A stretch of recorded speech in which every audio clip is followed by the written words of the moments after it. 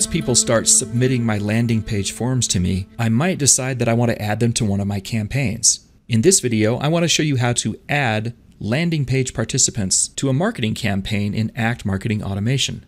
At this point, I've already created a landing page called Monthly Newsletter Sign Up.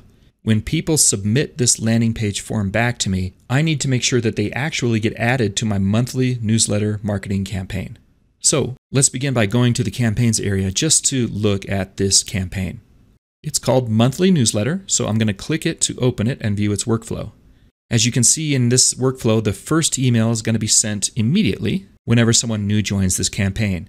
Now this email is just a thank you email, and it lets them know that they're going to start receiving newsletters on the first Tuesday of each month.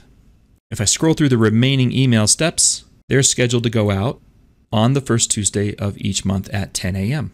Each of these steps contain newsletters for the corresponding month.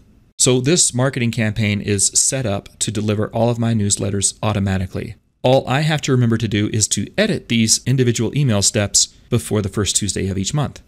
If I go to my Actions menu, and I choose Campaign Properties, I'll see that this campaign will be sent to everyone in my newsletter group from my Act database. Anytime a new contact is added to this group in Act, they will automatically be added to this campaign.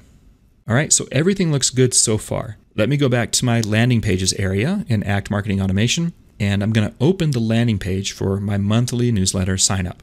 Next, I'll go to the Actions menu, and this time I'm going to Edit Page Properties. The field I'm looking for now is called Auto Response. This lets me determine what happens whenever someone submits my monthly newsletter form to me. Well, what I want to have happen is I want to make sure to enroll them into my monthly newsletter campaign so that they'll actually get that newsletter each month. Now I can go to my Actions menu and click Save. So now at this point, whenever someone submits that form to me, they should immediately receive the first email, and then the monthly newsletters should start showing up on the first Tuesday of each month.